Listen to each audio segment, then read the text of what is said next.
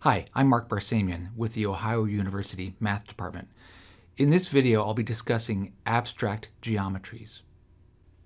I'll be discussing the definition of abstract geometry, some models of abstract geometries, and then additional terminology involving points and lines, collinear and non-collinear sets of points, distinct lines, intersecting lines, and parallel lines.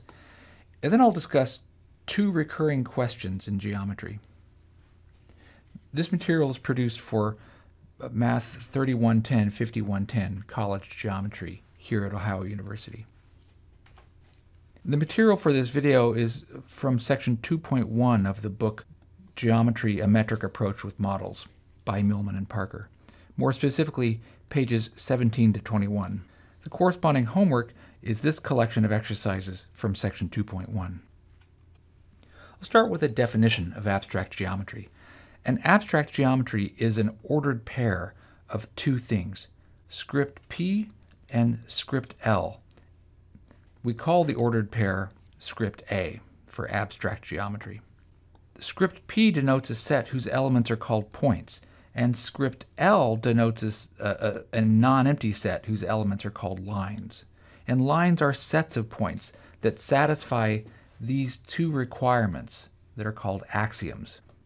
For every two distinct points in the set of points, there exists at least one line in the set of lines such that the 2 points are elements of that line. Remember, lines are sets of points. Axiom 2 says for every line in the set of lines, there are at least 2 distinct points that are elements of that line. This, of course, should be script L. The set of lines is a script thing. So there's some additional terminology. We say these words, P lies on L or L passes through P, in situations where the letter P is a point and the letter L denotes a line. And what it simply means is that point P is an element of that line L. Requirements 1 and 2 are called the abstract geometry axioms. They're simply the requirements that the sets P and L must satisfy, in addition to L being non-empty, in order for that pair to be qualified to be called an abstract geometry. Now, a couple of remarks about what I think is a mistake in the book's definition of abstract geometry. Here's the book's definition. There's some subtle differences between the book's definition in the red box and my definition in the green box. Notice that my definition contains the qualifiers distinct points and at least one line. For every 2 distinct points, there's at least one line. Notice also that in my definition, an abstract geometry is presented as an ordered pair, whereas in the book's definition, an abstract geometry is presented as a set. Now here there's a typo. In the book's definition, there's a set, P, L. The use of ordered pairs, or more generally, n-tuples, is more standard in math. The character denoting the set of points must be on the left in the ordered pair, and the symbol denoting the set of lines on the right. More importantly, I feel the use of the phrase non-empty in the book's definition is a mistake, for 2 reasons. The book's definition says there's a collection L of non-empty subsets of P that are called lines. The first reason that I feel that's a mistake is this. Axiom 2 will ensure that each line will be a non-empty subset. Axiom 2 says every line has at least 2 points. So we don't need to say that the lines are non-empty subsets, because we already are going to have this axiom that requires that. Now that's just some redundancy, but you'll see in our book that the book is very spare in its presentation. There's never any redundancy. So the fact that there is redundancy in that definition, I think, is a sign that that definition has a mistake in it. More importantly, if the set P contains a single point A and script L is the empty set that contains no lines, then this thing would satisfy the book's definition. That is, the book's definition does not require that there be any lines at all. On the other hand, notice that the use of the phrase non-empty in my definition says that the set script L is non-empty. That means there's at least one line in that set. So that use of the word non-empty in my definition allows us to prove a theorem. An abstract geometry must contain at least one line and at least two distinct points. And so you can see the proof is kind of a no-brainer. Suppose you have an abstract geometry. Well, there's at least one line because that's written in the definition. The set script L is a non-empty set. And then there are at least 2 points on that line by axiom 2. Axiom 2 says each line contains at least 2 points. So because of those problems with the book's definition of abstract geometry, the definition in the red box, I'm not going to use that definition in our course. I'll use my definition. That's the definition in the green box. Next topic is models of abstract geometry. A model for abstract geometry is simply an example of a pair, script P, script L, that satisfies the definition of abstract geometry. The book presents 3 examples of abstract geometries in section 2.1, the Cartesian plane, the Poincare plane, and the Riemann sphere. But I'm going to start with simpler models, what I call finite geometries. There's nothing in the definition of abstract geometry that says there must be an infinite set of points. Indeed, it's possible for a pair P, L to qualify as an abstract geometry with only a finite set of points.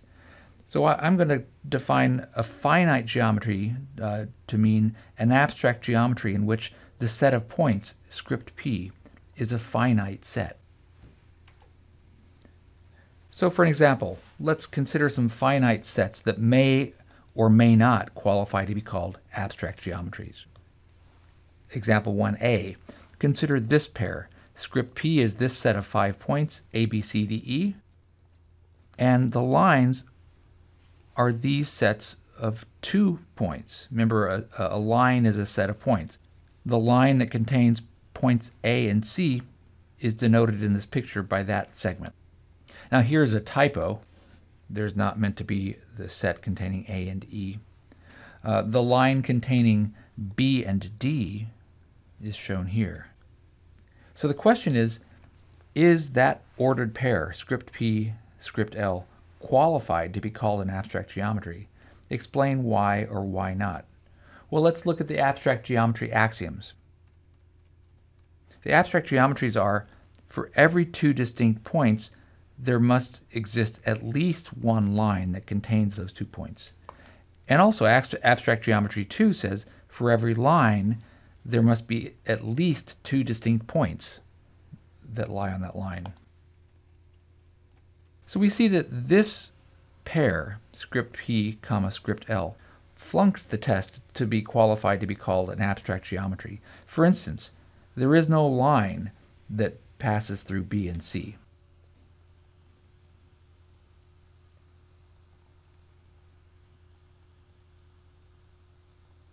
But notice that our pair, script P, script L, does satisfy axiom 2.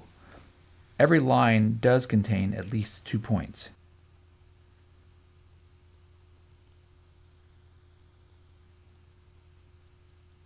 So this example is not an abstract geometry. Let's go on. What about example 2? This pair, this set of points, A, B, C, D, E, this should be just A, B, C, D. And this set of lines, well, they're illustrated in this diagram. So our question is that qualified to be called an abstract geometry? Explain why or why not.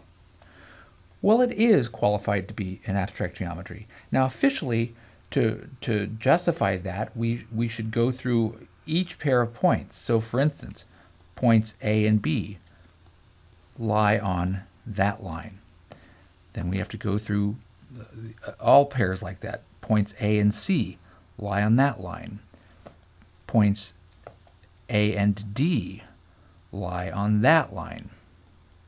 So we would have to do that for each pair, but it's clear enough to just say it this way.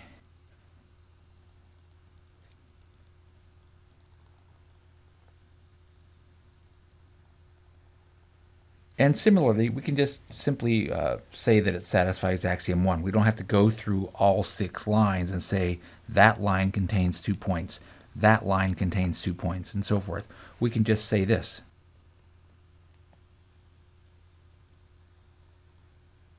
So this example is an abstract geometry. Go on. What about this example? The set of points is the set with 4 letters, A, B, C, D. Now they're illustrated in this diagram in the following way. This could be A, B, C, D.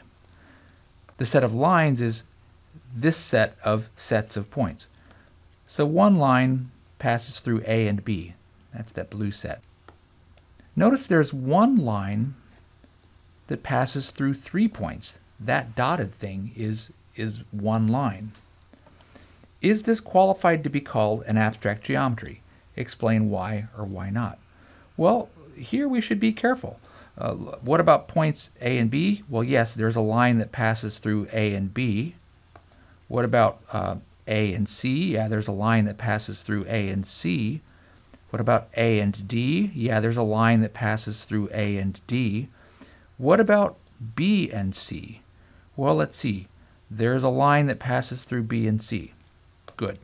What about B and D? Well, that same line passes through B and D. That's okay. What about C and D? Well, that same line passes through C and D. So it satisfies axiom 1. What about axiom 2? Does every line contain at least 2 points? Yes, 3 of the lines contain exactly 2 points. One of the lines contains 3 points. That's okay. There's nothing that says that lines have to all have the same number of points, and certainly lines do not have to just contain exactly 2 points. They just need to contain at least 2. So this is an abstract geometry. Let's go on. Example D. What about this pair? The set of points is the same 4 points, and the set of lines is very similar to the set of lines in the previous example. These lines are the same lines from the previous example, but there's also this line, line BD. Is this qualified to be called an abstract geometry? Let's consider whether this satisfies axiom 1. For every pair of points, is there at least one line that both points lie on? Well, that's clearly true for the same pairs we discussed before, pair AB, pair AC, pair AD. Those are easy. But what about the pair of points B and D? We see there's a line that passes through B and D, the dotted thing. But there's also this line that passes through B and D. Well, that's okay. Let's go back up and look at the axioms. The definition of abstract geometry says that for every 2 distinct points, there is at least one line that both points lie on. It doesn't say there has to be exactly one. It just says there has to be at least one. Points B and D both lie on that blue line, and points B and D both lie on this red line. Points C and D only lie together on this one line. So we see that axiom 1 is satisfied. And we see that axiom 2 is satisfied. Every line contains at least 2 points. And again, not all the lines have the same number of points, but that's okay. So this is an abstract geometry. Let's go on. Question E. Consider this pair. The set of points should be actually ABC. Now the set of lines contains just one line, the line that's the set containing ABC. So that dotted thing is a line. Is this qualified to be called an abstract geometry? Explain why or why not. Well, we have to think carefully about axiom 1. Does every pair of points have a line that both points lie on? let's consider the pair A and B. Is there a line that both A and B lie on? Yes, that red line. What about the pair A and C? Is there a line that both A and C lie on? Yes, the red thing. Finally, consider pair B and C. Is there a line that both B and C lie on? Yeah, the red thing. So every pair of points has at least one line they both lie on. So this satisfies axiom 1. What about axiom 2? Well, we see that every line has at least 2 points, so axiom 2 is satisfied. So this is an abstract geometry. That's the end of that example, in which we considered finite geometries. Our next topic is the Cartesian plane. It's defined this way. It's the pair that has R2 on the left and a script L with a subscript capital E on the right. Now that pair is denoted by a script C for Cartesian. So the thing on the left, again, that has to play the role of the set of points. That's the set R2 of ordered pairs of real numbers. The set L subscript E, so script L subscript capital E, contains lines which are sets of points of 2 types. A vertical line is a set of this form. Remember, lines are sets of points. So a vertical line is going to be a set of ordered pairs of real numbers. So a vertical line is a line that's denoted by this symbol, a capital L with a subscript little a, and that's going to denote the set of ordered pairs, that is the ordered pairs of real numbers, with the property that the left coordinate, the x coordinate, is the letter A. So that's going to look like this. That's a vertical line. It has line equation x equals A.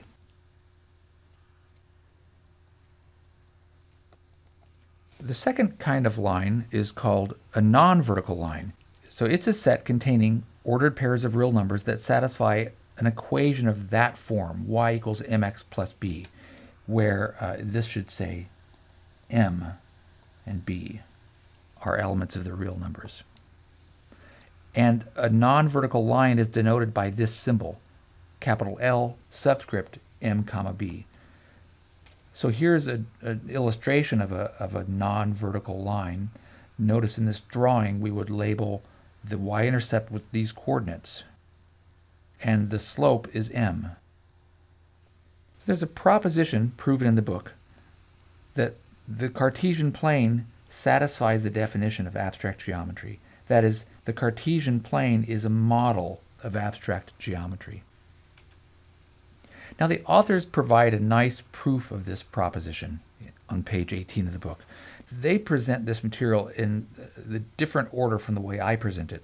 In my presentation, I defined what I mean by the Cartesian plane, and then I would prove that that thing, the Cartesian plane, qualifies to be called a model of abstract geometry.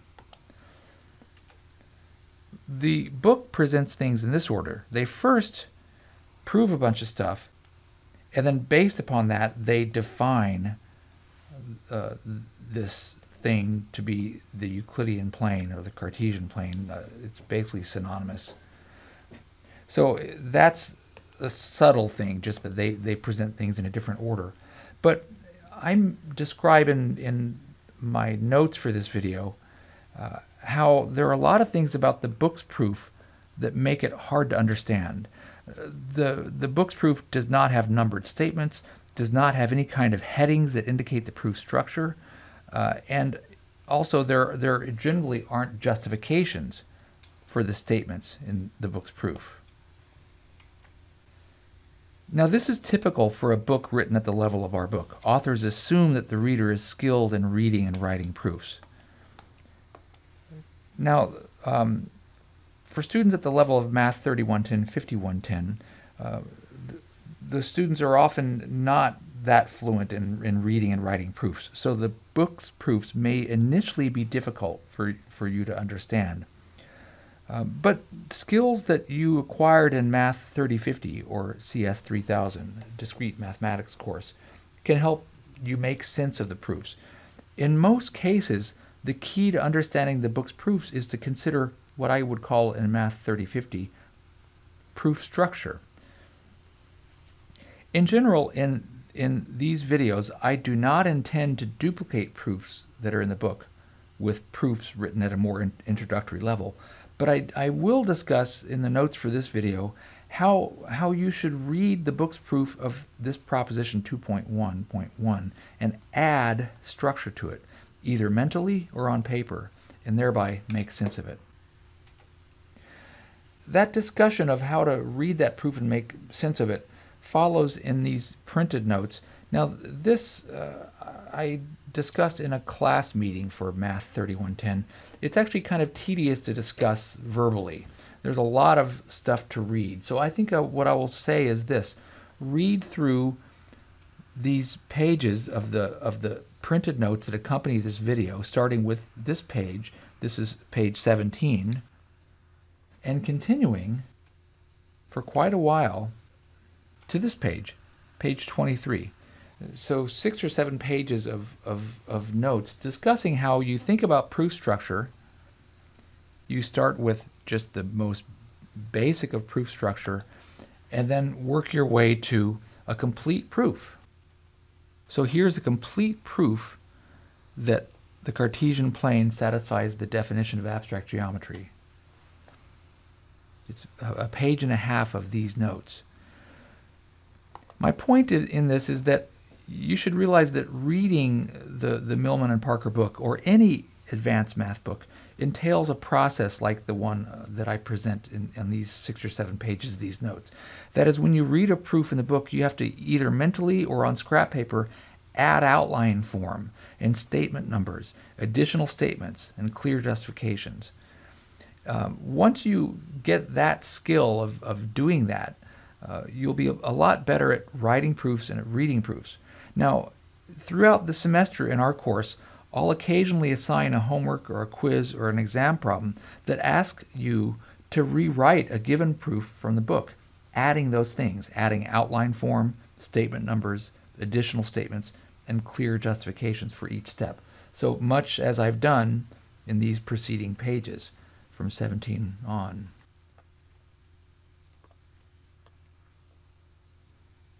Let's go on. Note that in the steps in the proof of proposition 2.1.1, there's a procedure that will allow us to find the Cartesian line through 2 distinct given points in R2.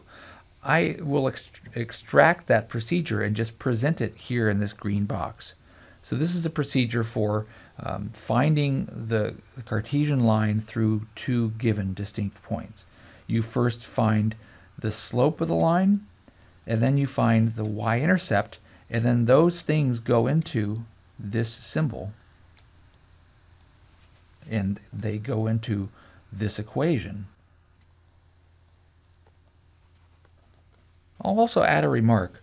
The proof in proposition 2.1.1 does not address the issue of uniqueness of the line.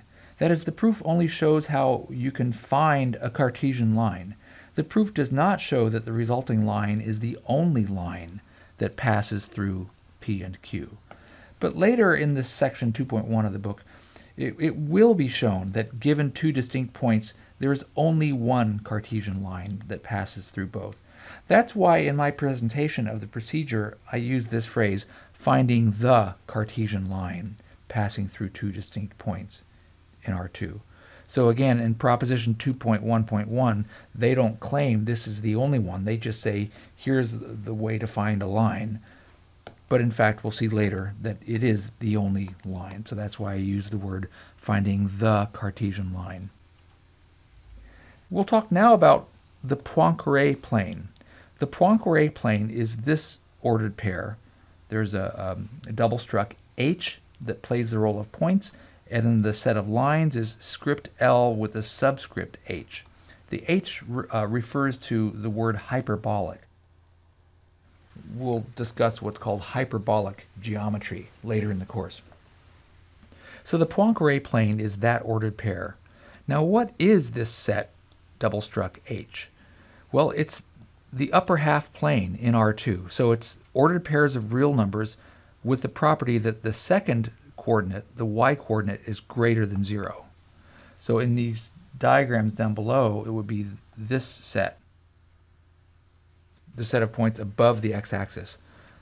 The set of lines denoted by script L subscript H contains lines, that is, sets of points of two types. What's called a type 1 line is a line that looks vertical, but I'm not going to call it a vertical line because we've already used that terminology in the Cartesian plane. It's a set of ordered pairs in the upper half plane that have the property that x equals some fixed constant a. And it's denoted this way. Remember that for the Cartesian plane, vertical lines were denoted capital L subscript a on the right. That's a vertical line that goes both above and below the x-axis. In the Poincare plane, this symbol denotes a type 1 line. It does not go below the x-axis. In fact, it does not intersect the x-axis at all. If you look carefully, there's an open circle here. So that type 1 line is entirely a subset of the upper half plane. It has to be because it's got to be made up of points that live in the upper half plane. And then there are lines that are called type 2 lines. They're denoted by this symbol, a capital L with the subscript C on the left and a subscript R on the right. They're sets of points, so ordered pairs that are in the upper half plane, that satisfy this additional requirement. The x and the y satisfy a circle equation. That's a circle centered at C, 0 and of radius r. Now I say circle, it's the upper half of a circle. So type 2 line in the Poincare plane is a very strange looking thing. Well, there's a proposition in the book, proposition 2.1.2, that proves that this thing, this Poincare plane, is qualified to be called an abstract geometry. It satisfies the requirements. Now, I won't go through the author's proof of that. It's a nice proof, but I will point out that in the guts of that proof, you can see there are some lines that amount to a procedure for finding the Poincare line passing through any two distinct points in the upper half plane. So I've extracted that procedure and I've put it here. Now, notice again, as in the case with the procedure for finding the Cartesian line through any two distinct points in R2, I use the word the Poincare line. In the author's proof of proposition 2.1.2, in the author's proof, they don't claim that this is the only Poincare line that passes through two distinct points. That's proven later in the section, though. So later in the section, we'll see that there is only one Poincare line that passes through two given distinct points. That's why in my presentation here on this page, in putting those steps in this green box, I went ahead and used the word the, finding the Poincare line. This issue of how many lines there are through two distinct points, you'll see is going to be important later in this section of the book. Let's consider an example. Let P and Q be those two ordered pairs of real numbers. Question A is, find the equation for the Cartesian line through P and Q. Well, we follow that procedure for finding the Cartesian line passing through two distinct points. We find the slope, we find the y-intercept, and we use them to build this line equation. We denote that line by this symbol, capital L with subscript on the right.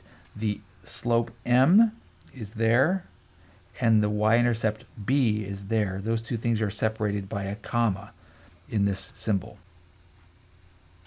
Question B, find the equation for the Poincare line through P and Q. Well, we follow the procedure for finding the Poincare line passing through two distinct points.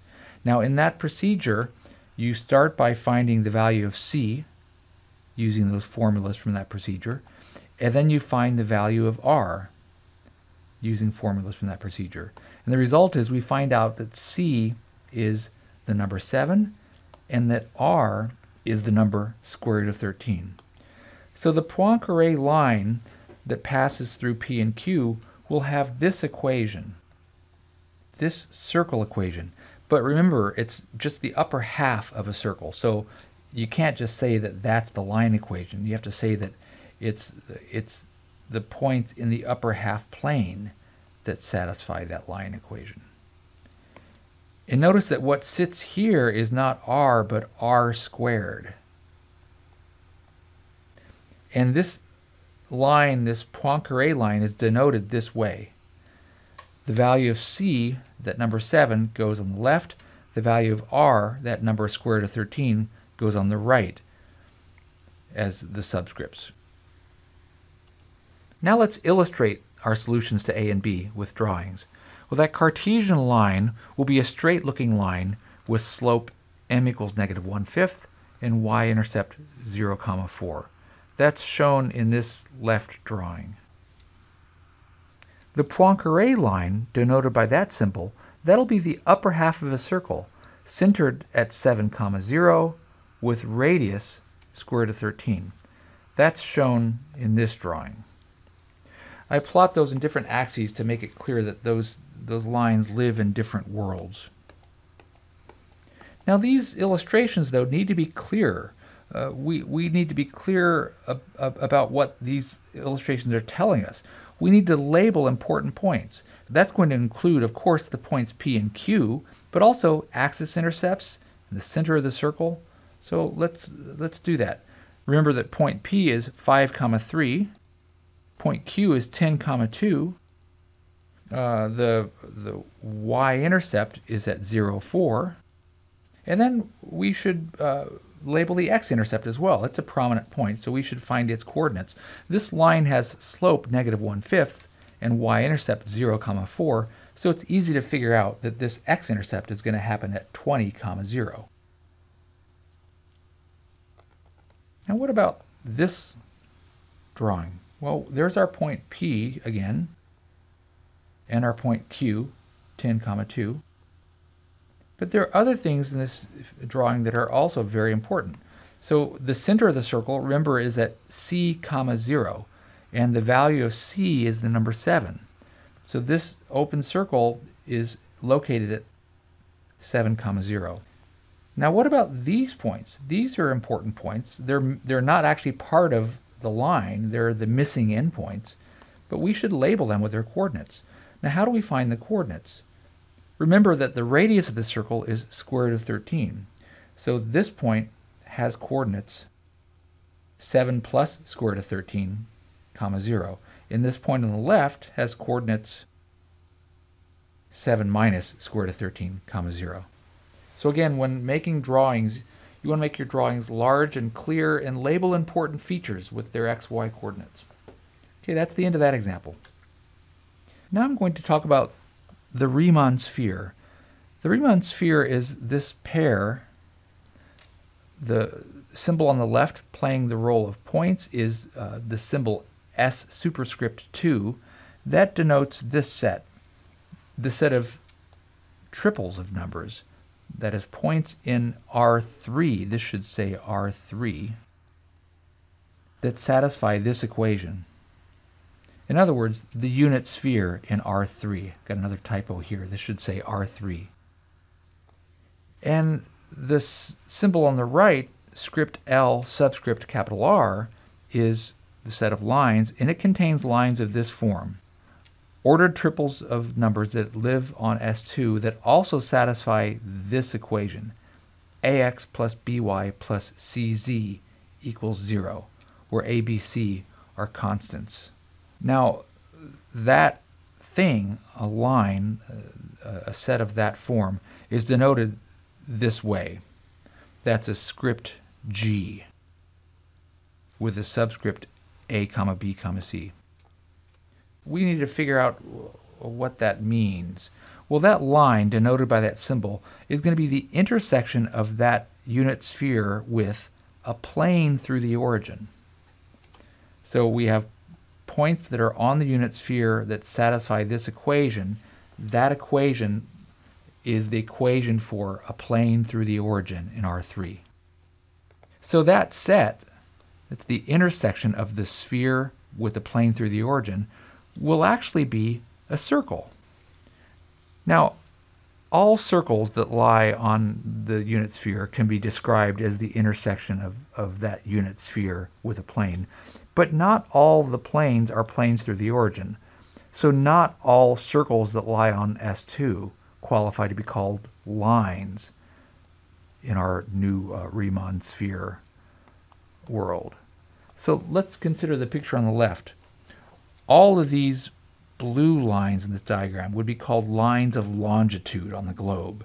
Each of those is the intersection of the unit sphere with a plane through the origin. But in this diagram, let's look at the middle diagram now, all of these red circles are intersections of the sphere with the plane, but only this one circle, that's the equator, it lies in a plane that goes through the origin. So among all those red circles that would be called lines of latitude on the globe, only that highlighted red circle, that's the equator, qualifies to be called a line in the Riemann sphere.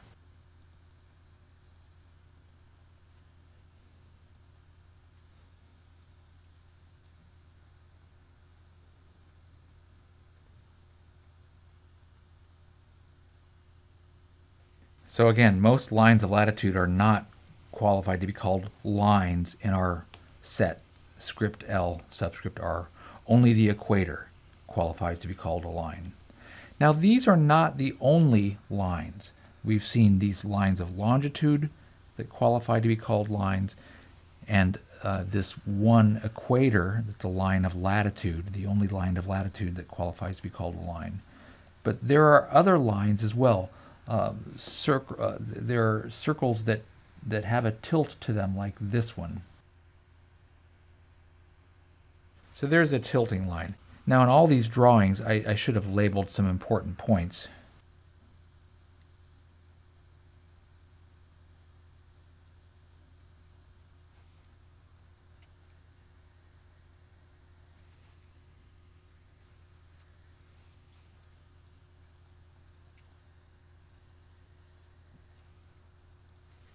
So in all three of these drawings, there's the North Pole and the South Pole, and there's a point P that's on the x-axis, and there's a point Q that's on the y-axis, and then I've drawn this point R on the back side as well. Let's go on. Notice some more stuff. This line, script G, subscript A, B, C, is a circle that lies on the unit sphere, and that circle has radius 1, which is the same as the radius of the sphere. Not all circles that lie on S2 are that big. In the pictures above, most of the red circles have radius that's less than 1. Notice, most of these red circles are not radius 1, they're radius less than 1. Circles that lie on the sphere and have a radius that's the same as the radius of the sphere are called great circles for the sphere. So another way of describing the lines in the Riemann sphere is to say that the lines in the Riemann sphere are the great circles on S2. That's why we use this script capital G in the symbol for the lines. Now the book presents a short proof of this proposition, that the Riemann sphere is a model of abstract geometry. I won't discuss the proof of that proposition. It's mainly about solving equations, but it's worthwhile to make an observation about the number of lines that pass through two given points. The proof of the proposition given in the book shows that given any two distinct points, there exists a great circle on S2 such that both those points lie on that great circle. That's good. That's one of the requirements that this thing has to satisfy in order to be called an abstract geometry. But the great circle is not always unique. So let's go back up and look at the diagram. Notice for points P and Q, there's only one great circle that they both lie on. It's that red equator. But for the points North Pole, South Pole, there is an infinite collection of great circles that they both lie on. All those lines of longitude pass through both the North Pole and the South Pole. Now remember that nothing in the definition of abstract geometry forbids that kind of behavior. Indeed, abstract geometry axiom 1 says that for any two distinct points, there exists at least one line that both points lie on. If we want to have a geometry that has the property that there's always exactly one line, then we'll need to say that in the axioms of the geometry. We'll see that done later in the definition of what's going to be called incidence geometry. That'll be discussed in the next video. Now I want to talk about some additional terminology involving points and lines. First of all, collinearity. We say that a set of points is collinear to mean that there's a line that passes through all the points in the set. Now remember that a line is a set of points. So to say that a set of points called capital S is collinear means that there's a line in the set of lines such that that set of points is just simply a subset of that line. Now you're probably comfortable with the word collinear from your past experience, but realize that collinear points can have surprising configurations in abstract geometries. So for example, let's consider these 3 points, 3, 4, 6, 5, 10, 3. Those are ordered pairs of real numbers. All 3 of these points lie on a circle of radius 5 centered at the point 6, 0. That means they all qualify to be elements of the Poincare line 6L5. So here are the 3 points, and they lie on that line. Now consider these 3 points, PBQ, 3, 6, 6, 5, 10, 7. Turns out that those lie on a circle of radius 5 that's centered at the point 6, 10. Now that circle is not centered on the x-axis, so it does not correspond to a Poincare line. So that set of 3 points is not collinear in the Poincare plane, whereas this set of points is collinear because there's a Poincare line that passes through those 3 points. Now you might ask, well, so that blue circle is not qualified to be called a Poincare line because it's not centered at on the x-axis, but maybe there is some Poincare line that does qualify that goes through these 3 points. Well, there can't be. Remember from previous geometry that in the xy plane, given 3 points that don't lie on a straight-looking line, there is always exactly one circle that passes through all 3 points. So the only circle that passes through these 3 points is this one, and it's not centered on the x-axis. So this circle is not part of anything that's qualified to be called a Poincare line. Now I want to talk about distinct points and distinct lines. To say that points are distinct just means that they're not the same point. To say that lines are distinct means that they're not the same line. Now that may seem silly because A and B are distinct letters. You might assume that that means that they're not the same point. But in fact, you can't assume that just because those are distinct letters that they must necessarily represent different points. There will be some situations where a point A is known to satisfy some criteria, and some point B is known to satisfy some other criteria, and you might find out later that those points A and B are actually the same point. But of course it might turn out that they're distinct points. The same situation applies for lines, but it's even richer because lines are sets of points. To say that lines L and M are the same line means that they're equal as sets of points. That is, set L equals set M. If there are any points that are on one line and not the other, then the two lines are distinct. So distinct does not mean that they don't touch. It just means that they're not the same set of points. Intersecting lines are defined this way. To say that lines L and M intersect means that the intersection of those sets is non-empty. That's written this way. In other words, there exists at least one point that lies on both lines. So the words L and M do not intersect means that their intersection is the empty set. So to say that two lines do not intersect is different from saying that two lines are distinct. So here's a drawing of two lines that do not intersect. L and M do not intersect. Here's a drawing of two lines that are distinct. Those two lines are distinct. They're not the same set of points. They happen to intersect. There's a point that lies on both, but they're not the same line. Of course, lines that don't intersect also qualify to be called distinct. These two lines are distinct lines as well. To say that two lines are parallel, denoted this way, means that either the two lines don't intersect or they're the same line. So either L intersect M is the empty set or L equals M. So the first possibility looks like this, but it could also look like this.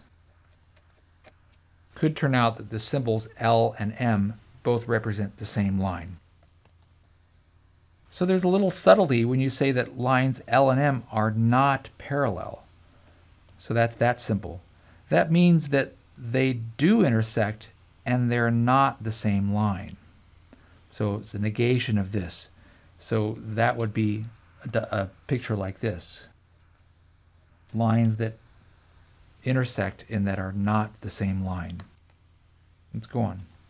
I want to talk now about what I call the big questions. There are simply two recurring questions in geometry.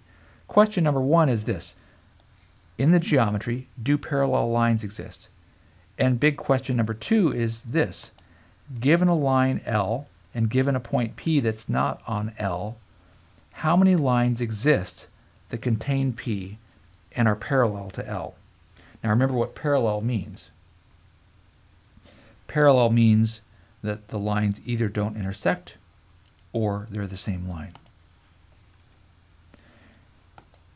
Now most of you have probably heard this kind of idea before, and you know that the answer is always one. There's exactly one line that goes through P that's parallel to L. Well, the point is that's not always the answer. In our more general world of geometry that we're studying, the answer to this question can vary depending on the geometry. So in example 5, I want to consider the answers to the big questions in some examples of finite abstract geometries. So to start with, consider this geometry. 3 points, 3 lines. I won't go through the details that that is qualified to be called an abstract geometry, but the big question one we can talk about, do parallel lines exist? Well, no, because any two lines intersect. The red line intersects the green line, and the red line intersects the blue line, and the blue line intersects the green line. So there are no parallel lines. What about the answer to big question 2? Big question 2 is, given a line L and a point P that's not on L, how many lines exist that contain P and are parallel to L? So the configuration could be something like this. This could be the line L, and this could be the point P that's not on L. How many lines pass through P that and are parallel to L? Well, we've already figured out that there do not exist any parallel lines So the answer to the big question 2 is there are no lines.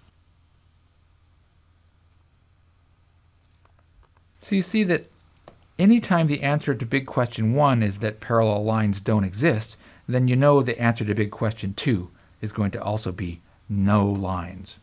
Let's go on. Example B. Consider this geometry. 4 points, 6 lines. What's the answer to big question 1? Do parallel lines exist? Well, yes. Notice that this red line is parallel to this green line. Also notice this red line is parallel to this green line. There is no point that lies on both lines. And notice that this red line is parallel to this green line. So the answer to the big question 1 is yes. Now it would be cool to actually give an example. Instead of just referring to them as the green line or the red line, let's use the symbols for the lines themselves. So you can see in this symbol, for example, why it's clear that these diagonal looking things don't intersect. There is no letter that's in the intersection of those two sets. Now what about the answer to big question 2? Given a line L and a point P that's not on L, how many lines exist that pass through P and are parallel to L? Well, you can see in that drawing there is exactly one line. That line M, maybe we could call it. But it doesn't have to look that way. For instance, what about this line L? If this is the line L, and suppose that's the point P, well, there's still going to be one line M that passes through P and is parallel to L. So the answer to big question 2 is there's always exactly one line. What about this geometry? This is similar to an example we had earlier in the video, but this geometry has all of these perimeter segments. So that's why I'm using the word geometry. This configuration of points with this larger collection of letters is qualified to be called an abstract geometry. So what's the answer to the big question 1? Do there exist parallel lines? Well, yes. Notice that this red line is parallel to this green line. They even look parallel, but that it doesn't have to be that way. Notice that this red line is also parallel to that green line. Now you might object. You might say, well, hey, wait a minute. Those lines, if you continued them, would intersect. But no, there is no point at that location. So the only thing on this line is points A and B. And the only thing on this line is points C and D. Those two sets of points are disjoint sets. And remember, lines can look like they cross, like that red line crosses that green line in the drawing, but those lines are parallel. There is no point at that location. There's no point there. The only points in this drawing are here. So those two lines don't have a common point. What about the answer to big question 2? Suppose I have a given line L and a point P that's not on L. How many lines pass through P that are parallel to L? Well, you can see there is the red line and there's a green line. So in that drawing, there are two lines.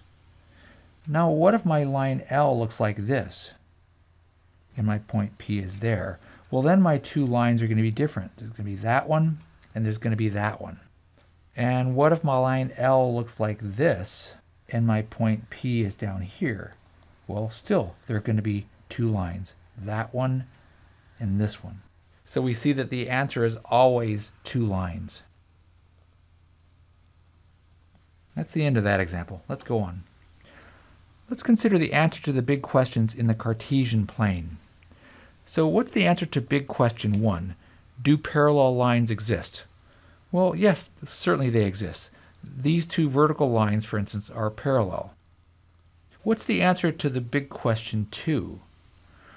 Remember that question is, given a line L and a point P that's not on L, how many lines pass through P and are parallel to L?